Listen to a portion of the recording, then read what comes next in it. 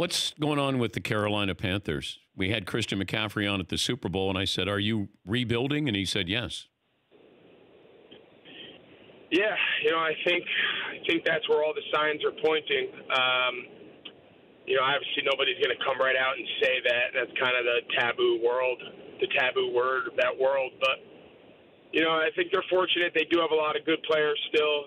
Guys like Christian, obviously. We'll see what happens with Cam. If they bring him back, they'll always have a chance. But if I said, let me hear from analyst Greg Olsen, not former player, what do you think Carolina should do at the quarterbacking position? It depends. If they want to win, I think it really comes down to, is the organization content on not winning this year to improve draft capital, future draft picks?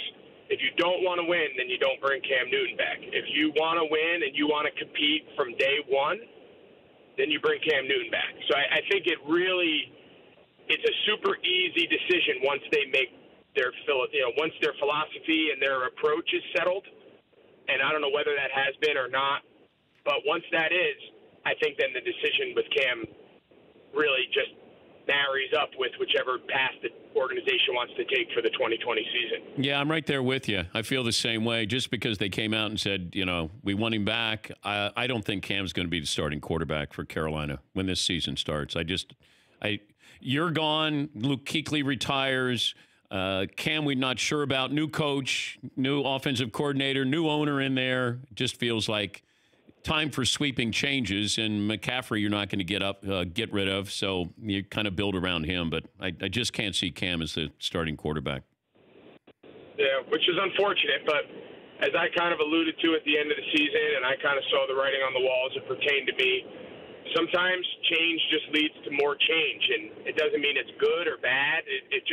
It is, and if they're gonna start fresh on all those other things, maybe they decide that it's time to start fresh on everything.